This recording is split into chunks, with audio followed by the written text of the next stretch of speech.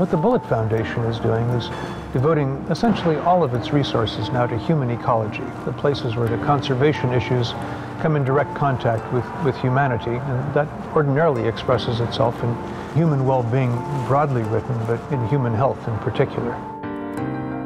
Imagine a living building behaving like a living organism, harnessing enough energy from the sun to meet all its needs, using no water except the rain that falls on its roof, containing no toxic materials, producing zero waste. Imagine you can design, build, live, and work in such a building. It's proof, and it's proof at a scale, I think, that's surprising people.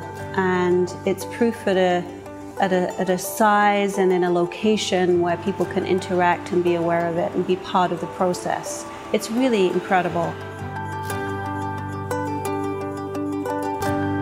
We've gotten to the point where incrementalism no longer is doing the trick. We've got to make giant strides, giant leaps into a new way of doing things. This was clearly not business as usual. They were really trying to reach a much higher bar than anybody else has. Seattle's Bullitt Center is a response to the Living Building Challenge, the world's toughest set of environmental goals for green buildings. It's striving to create a model for true sustainability. Designed to last for 250 years, it sets a new standard for resilience and self-sufficiency. The process is part of the product.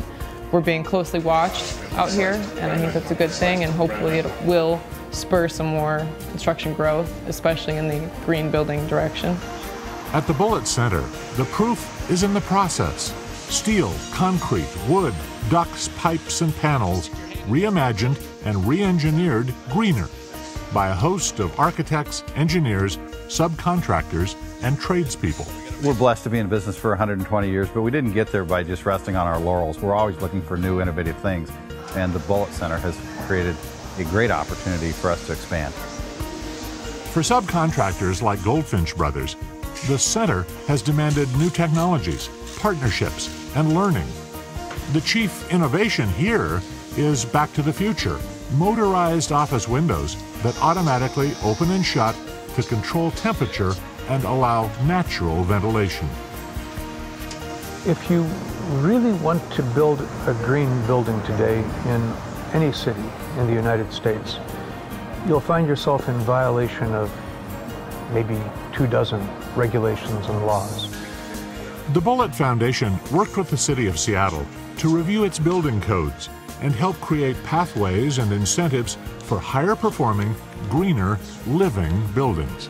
Our codes weren't developed to build a living building, and we didn't know what changes needed to be made in our codes, which is why we did the demonstration ordinance and basically said greater flexibility but still meet community standards for designs. I think that this is a collection of lessons learned. There's been a tremendous amount of research and tremendous number of stumbling blocks along with that. The real goal of this project is not to hide those, but to share that information with other project teams in the future so that we can just make more informed decisions as we move forward. It really is going to be a showcase for the Living Building Challenge, a net zero building. And to be a part of that is pretty special. In a truly living building, the proof is in the performance. Does it meet its goals of energy efficiency and environmental stewardship? And can its human occupants change their own behaviors as well? I think that most people are prepared to make small changes in their lifestyle if they can be shown that it's in their interest to do so. Every occupant is going to have to be really rigorous about everything they're plugging into every socket, because each tenant will have an energy budget they have to live within.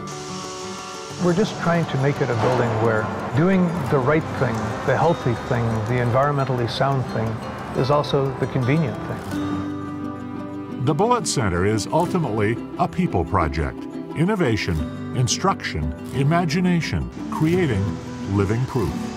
If this building is alone 5 years from now, then it's just been a complete waste. Our whole purpose is to be an instrument of change and to use this building not just to influence developers and architects, but also the bankers who finance all of these things, the city governments that set up the codes that make living buildings illegal almost every place in the world, all of the people who are involved in making these kinds of decisions.